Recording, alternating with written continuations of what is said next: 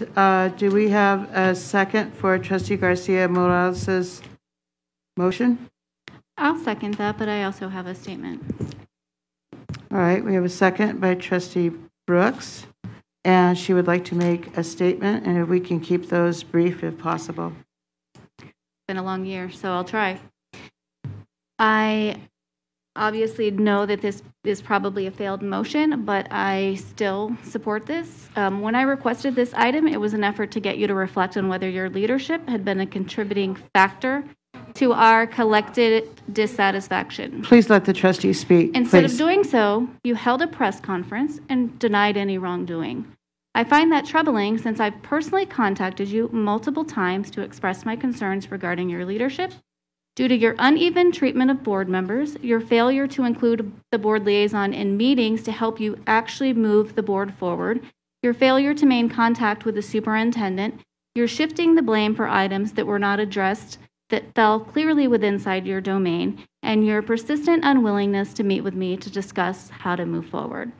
I agree that it would have been easier to look the other way and let you ride out these 2 months, knowing your time in this position ends soon. But I wondered, at that time anyways, what kind of message that would send if a majority of us knew of your abuses of power, micromanagement, avoidance of accountability, and excessive controlling of everything except the things that are clearly your responsibility. It takes courage to state the truth in a room full of people unwilling to hear it. I requested this item after giving you an ultimatum. I didn't think my demands were unfair. The first option seemed pretty straightforward. Acknowledge your contributions to this issue and commit to moving this board forward while adhering to board policies and performing your duties properly. This is a very formal way of asking you to do your job. Many people are claiming this is retaliation, and I have allowed you to fill in gaps of information that have been detrimental to the truth. I've resisted the urge to go public with this for the exact reason that we're witnessing at this moment. Now I feel some context is required for this conversation, and I have no choice but to provide some insight to the public. You started this off by revising policies that were publicly posted, which then led to Trustee Ford filing a false ethics complaint against me. And she has continued to harass me every day since. You started the first month of your presidency by fighting over board offices. This is a task that took previous board presidents approximately 5 minutes. During the first week of February, you reached out to me and Deanna Wright to ask us how assigning offices worked. We didn't understand the difficulty of assigning 3 empty offices to 3 incoming trustees. Turns out you were insisting on moving a staff member so that you could assign an incoming trustee with the smallest possible office available. When you were told no, you insisted that you had the right to move staff members who were not under your supervision, and then you continued to fight about it. You began your presidency by adding agenda items outside the board policy, which clearly stated you needed to request the items in public. I advised you on the proper process after your first attempt. You could have rectified the situation, but instead you decided to double down. You asked people to flood the board with emails urging support for your item, and when the board suggested tabling it so we could focus on opening schools, you went online and encouraged people to harass us by misrepresenting the facts. You've now done this several times, so claiming you lacked awareness is not a valid excuse.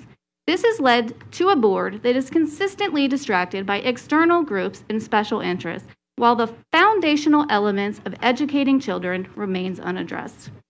You seem to befriend every negatively charged group you can find. I don't know if it's because you legitimately think you can resolve their issues or not, but so far that hasn't been the case.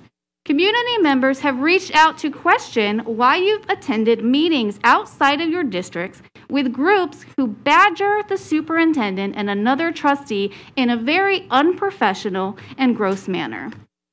You allowed Trustee Ford to present a slideshow presentation based on a fictional accounting of events that never occurred, neglecting to clue everyone in that you were the one who edited policies outside the board's boundaries. You allowed her to slander Joe Caruso and the superintendent, who have more legal protections than elected officials. During contract negotiations with Superintendent Jara, confidential information was mysteriously mysteriously leaked to a blogger. Board members were the only ones with access and motive to do this. When I expressed my concern about this to you, you deflected and spent the entire time talking about a conspiracy you heard about me working with CCEA to remove you as president. I told you that makes no sense since the public is not required to weigh in on the fitness of you being board president. I asked you to research who may have leaked information. To my knowledge, you made no attempt to do so. When approving the superintendent's contract, you and your peers hid behind a bogus excuse in an effort to prevent the board from making progress.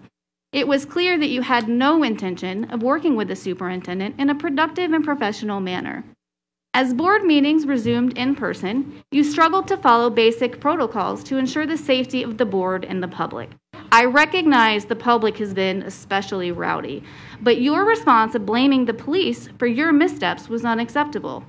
I appreciate you getting things under control, but you allowed the public to place the blame on school police as though they were solely responsible for containing the public. When I attempted to meet with you to explain this, you avoided me and forced me to express my dissatisfaction in a public meeting instead, afterwards sarcastically thanking me for a presidential tutorial. You do not follow a positive example for social media usage. As a result, some members of the board will never be convinced to be more responsible in their own use of social media. You treat Twitter as if it's the customer service department. You tweet indignation over minor occurrences at the school level, leaving central service staff feeling deflated during a time when they are short-staffed and stressed. You solicit negative feedback to support your own point of view in an effort to overrule the superintendent on operational functions of the district. You make no effort to educate or support decisions or calm people down, which is one of your primary functions as the president. You attempted to have staff revise redistricting maps behind closed doors before the public even viewed existing maps. Regardless of who suggested it, I halted the efforts by explaining to the superintendent how problematic it was for an elected official to do this behind closed doors. You then accused me of interfering in the redistricting process after I demanded transparency. You blamed staff for their perceived lack of coordination, but you also failed to bring an item to the full board to explain how redistricting would occur so we could be prepared to address the predictable challenges. Recently, information from a closed session was leaked. When I asked how you were planning to address it, you said you would take care of it. I am not aware of any actions you undertook to ensure confidentiality moving forward. I have requested numerous agenda items with no movement from you. And as soon as Trustee Ford requests an item, you prioritized it, made sure it was on the very next agenda. The item was a mid-year evaluation for the superintendent, which was being requested in September. You have remained woefully behind on every task that I handed to you. Numerous staff members have confidentially confided. Numerous staff members. I'm sure that Trustee Brooks is wrapping up very rapidly. I am. Please. Numerous staff members confidentially have confided in me that when they have interacted with you, you have been unwilling to compromise. You circumvent processes and exclude key personnel in an effort to work in a silo shrouded in mystery. When you bring items forward, frequently no one knows where they came from. You bring items after the formal agenda review process has been completed outside of board policy, and in the instance of 3.02, you completely restructured the agenda to make sure the item was as much of a circus as humanly possible. You goes on to say you micromanage, but I think I covered that. The last thing is you refuse to take accountability for anything. You claim that you're a victim of retaliation, but the rest of us have actually witnessed some behaviors that are very problematic. This request was a last-ditch effort to get you to recognize the harm your leadership is causing and some of the concerns that we have expressed, which have gone completely unaddressed. Your request to remove the superintendent was a convenient distraction, a distraction that occurred after I have requested to meet with you on numerous occasions to address the many issues that I've had with your leadership and your abuse of the superintendent. The most recent request was a demand I made the day before you requested your item. Trustee Brooks, we are running way over time. I'm almost done. Okay, please, please wrap up.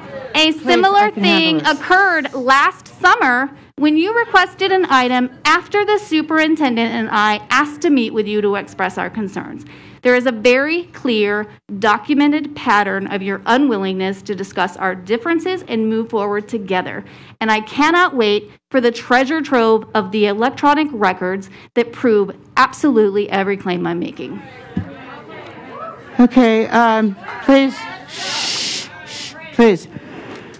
Thank you, Trustee Brooks. That was quite lengthy. Sorry, I do not mean that to be funny. I'm just tired like all of you.